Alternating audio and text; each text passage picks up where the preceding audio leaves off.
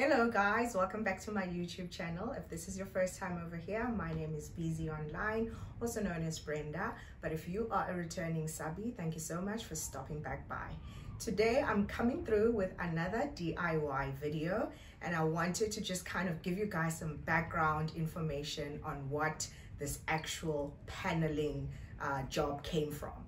So what you'll see in the next couple of clips is, of course, the actual DIY project of how we transformed this very beautiful wall into what you are able to see right now. Isn't it pretty? So background, when we moved into this house in 2013, towards the end of 2013, this wall was literally just up until here. So I don't know what the build idea was. There wasn't a door. There was just this wall halfway. So as you came up the staircase, you would literally walk into this room with half a wall. This is the main bedroom. So to kind of get some form of privacy, we decided that we wanted to build it all the way up. The building of the actual top part of the wall was also another DIY project by my husband, probably one of the first DIY projects that we did. So this is actually drywall as opposed to brick that is at the bottom. So he kind of built this up to kind of close out the room, and we added a door to the far end of this wall. Now the issue with that was we could actually see the division between the drywall as well as the brick wall.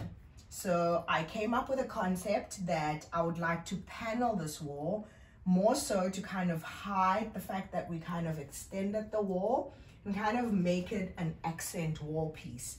So what did we do? We went ahead and we added this wall paneling. All of it was DIY, courtesy of my husband.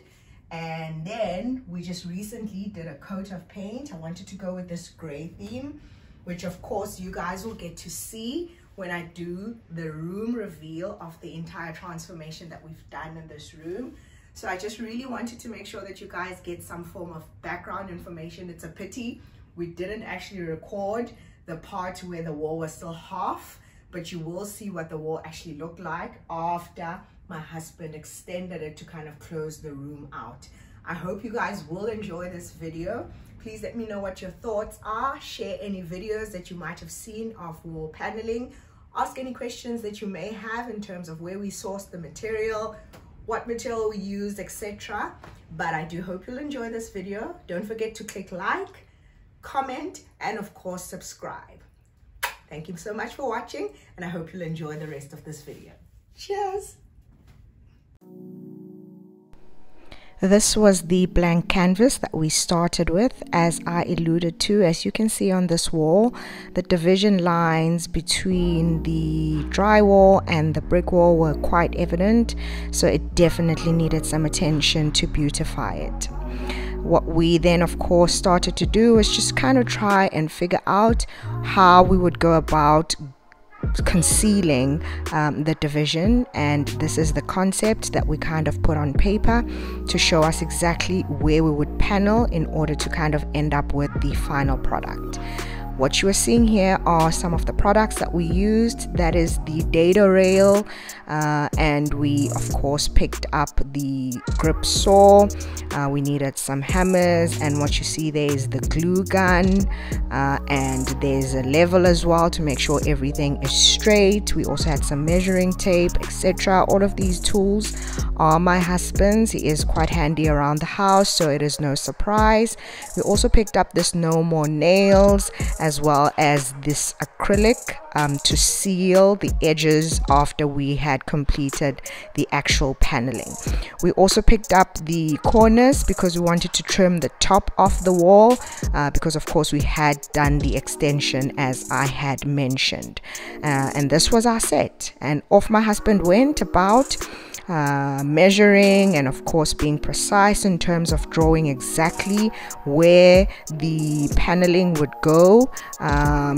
We had measured everything to the T, kind of followed the concept as well, and what we did is of course begin with drawing the actual lines, which then served as the guide in terms of where he actually needed to stick the paneling. We did also secure it with some nails afterwards, just so it could really really be steady on the wall, particularly on the dry wall, because of course we were worried that it was uneven and we didn't want to risk anything kind of coming off.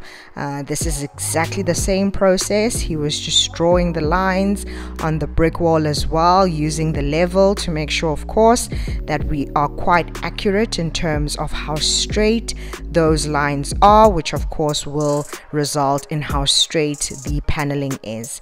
And it's quite faint, but you can see there the lines were drawn to kind of indicate and serve as a blueprint of where the wall paneling dado rails would go on. He then went on to cut the dado rails to precision according to, of course, the frames that we had drawn. One thing I really liked about this particular saw is it actually allows you to be able to kind of get the angles right as well. So the corners of the frame, we were able to actually cut them to precision and end up with a really beautiful looking piece of dado rail. The dado rails we picked up from a place in Montague Gardens. If you are interested, please do DM me or leave me a comment, and then I will of course provide you with the details. This particular design of course was sold out after we had bought what was left of it. When we decided to panel the wall downstairs, which is in our entrance hall, we kind of had to go to Buko, I think, where we picked up the dado rail there. It is actually quite cheap, not too expensive at all, so really worth the buy. And once it's up on that wall, it really is a masterpiece. And here you can see what I was telling you about, him actually cutting the corners of the dado rail so that he could actually attach it so it forms that beautiful seamless frame corner. This was quite a bit of work. He actually had to cut each and every piece to precision, place it on the floor just so he could see how it would come together. So he actually made sure that he cut each and every piece for each and every panel that we were going to do before we actually went about sticking it on the wall. This is just another angle of me showing you how it actually looked after the final cutting was done. From there on, he proceeded to, of course, apply the glue. That is the no more nails that I mentioned. Once we ran out of that, we went to top it up and we picked up something called sticks like shit from Build It. Does the job as well. You just really need to make sure that you pick up the correct glue just so you can have the reassurance that it will stick on that wall, whether or not you do decide to kind of supplement it with additional nails on top. The glue should be able to kind of hold on its own, which is of course what we have seen in a couple of videos we had watched before doing our own paneling. The glue is quite sufficient provided your wall is very straight. There's no inconsistencies on it that might result in the actual dado rail lifting. What you're seeing is of course my hubby going ahead and sticking the first piece on the wall. It is quite easy to stick. You kind of have to hold it down for a few minutes and of course follow the lines that you drew to ensure that you are sticking it quite straight. He also went on to use the level just to kind of be double sure that everything was still quite straight. He did the same with each and every piece that he put up on the wall. As you can see, that glue is pretty good. It stuck to the wall pretty quickly after being applied and it stayed there. We just went ahead with the nails on top as a precaution, as I mentioned, but it wasn't really a necessity, and I do believe it would have probably stuck on its own, but because it was drywall, we wanted to make sure that we wouldn't run the risk of it falling off. How beautiful is it already, guys? I mean, a masterpiece. It really helps to be quite neat and quite to the point in terms of your measurements and everything that you put into the preparations. You can always just go ahead and stick this on the wall without drawing your lines, but for me, avoid doing anything that will run the risk of you getting it wrong. Rather be super precise and make sure you are taking every step possible to end up with a seamless and beautiful outcome. What you are seeing here is, of course, the rest of the dado rails being stuck on. No magic about it.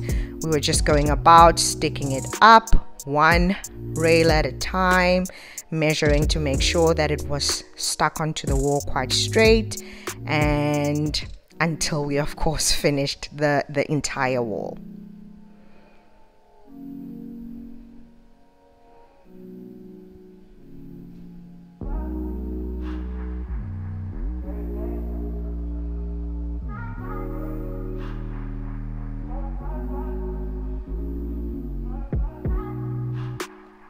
And here, guys, is what it ended up looking like after we had actually paneled the 4 blocks that we had drawn on the wall.